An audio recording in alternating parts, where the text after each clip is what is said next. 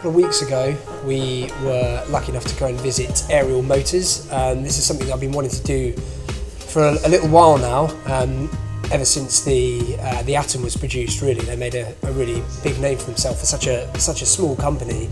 But it wasn't the Akin or the Nomad really that I was there to go and see. It was their motorcycle, the Ace. And I fell in love with this thing when I first saw it at Goodwood a couple of years back, the concept bike, and it is so mad and so out there that I just thought I need to have a go on it. So I called them up and yeah, being the lovely guys they are, they said, why don't you just pop down and come and have a cup of tea and we'll show you what we do. When we arrived at Ariel Motors, it was really funny. It's so quintessentially British for a little British manufacturer. We stepped out the car into this little courtyard, really sunny. Everyone was on the tea break. So there's like 10 or 15 guys all with mugs of tea, sat there catching a little bit of sun.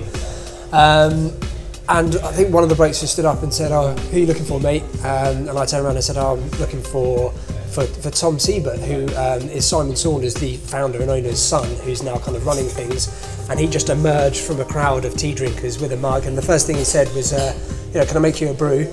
And so I said yes, and that was it. We were then just walking around the facility, looking at how things are made, checking out the history, seeing some of the old vintage bikes they've still got on display there. Tom was showing us around rooms that we probably weren't supposed to be looking in.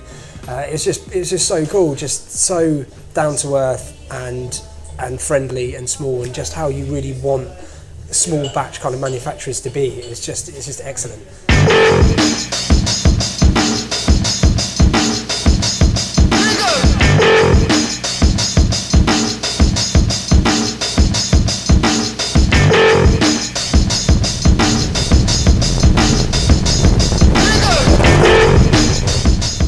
So the history of Ariel, Ariel started in 1870 as a bicycle manufacturer and then started putting engines into them. They also carried on putting engines into cars, four-wheeled contraptions like the quadricycle, which you see here. Ariel concentrated a lot on off-road competition as opposed to a lot of the manufacturers that were racing on tarmac or the Isle of Man TT, as they had a lot of success in off-road competition. Ariel was bought by BSA in the late 1960s. And then really when BSA fizzled out, so did Ariel, until we came along with the Akin in 1999, bought the name, and then have been going ever since.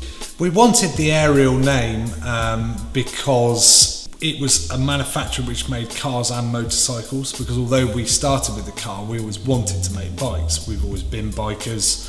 My dad, who designed the cars originally, was a biker. He worked for motorcycle manufacturers as a designer. I started racing when I was 7. And this is your little room of stuff. Yeah, there's all sorts in here, yeah. I've noticed, well, a couple of things. First one is a cub that looks like it's been messed with a little bit. Yeah, the Honda Cub, that's obviously not an Ariel product. That's my own machine that I take to the Isle of Man TT every year. Right. Go in a van and just take it so that we can get around the island, really. So it's got custom built Olin shocks, the only set for a C90 in the world, I'm assured. 160cc engine, and obviously a whole host of other improvements. And how fast have you had it? About 75 it'll do, so it's quite hairy at that. Brilliant. We wanted a crossover. We wanted to revive one of the old names rather than sort of starting afresh, because we're quite sort of patriotic so as well. And obviously Ariel's great because it's got an A at the front, so it's always first in all the listings. Back to the Ace itself. Now, I found out that really within the company there's only sort of 1 or 2 employees that work on these bikes. And when we got there, sure enough, there were 2 guys building each one, which was just amazing. And so I got to kind of talk through what makes them special.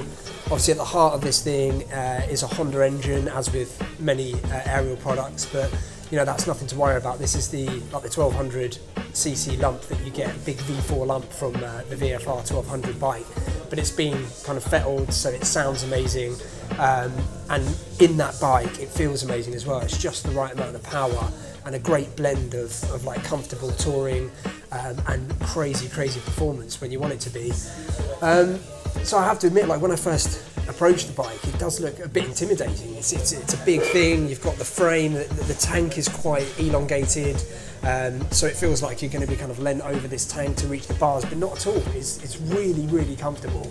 And actually, when I was being talked around the bike, everything is familiar. The only slight change is that the buttons for the clocks are kind of down here on your left-hand side.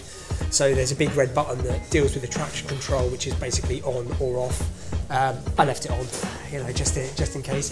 But yeah, it's everything else is as you would find on a typical Honda bike. But fire it up, and there's this lovely deep exhaust note.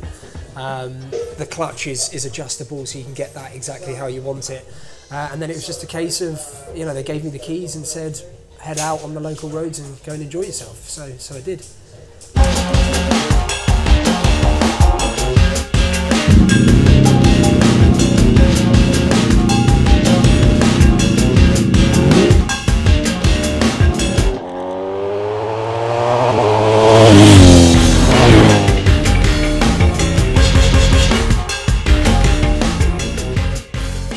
So what makes the Ace so special? I think it's the attention to detail that goes into every one. I mean, the frame alone, this aluminium frame that they've made, which is kind of the heart of the bike, and it's the first thing you notice when you walk up to it. This thing is machined from aluminium, and it takes about 70 hours just to produce each frame.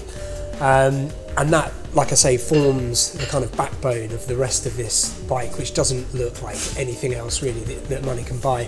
So it's really nice to go and see that, and see the kind of the guys working on each one. The attention to detail on everyone is insane. And obviously these things are produced in really low volume. So it's nice to go and just have a cup of tea with them and watch them putting them together. The bike that I actually rode was more of their kind of cruising touring spec, if you could call it that. So slightly more comfortable seating position, more laid back handlebars, and the girder forks, which are really interesting and very bespoke to this bike. And obviously they're super modern, really comfortable, got all the high-tech performance, but styling wise they hark back to some of the original bikes that Ariel produced back in the day. And I have to say, they are so comfortable. They do such a good job of soaking up the bumps. They might look a bit odd, but it all really works extremely well together. What is the Ace like to ride? I don't know, it's a curious mix, that one, because it's obviously a very quick bike, and this one had a quick shifter spec'd on it, so you can stream through the gears like they're going out of fashion, and it will pick up speed like a sports bike. It doesn't quite handle like a sports bike. It's a little heavier to lean into corners. I mean, I'm no MotoGP rider, but you can still feel that it's not quite as nimble to flick through those kind of B-road bends. But the beauty of it is that it kind of does the sports bike thing and the cruiser thing equally well, which is what I really liked about it. It's definitely one of those bikes that you could do some serious mileage on and not feel uncomfortable, but at the same time get to the traffic lights, pull up next to a little 600cc sports bike, and you'd be creaming it basically.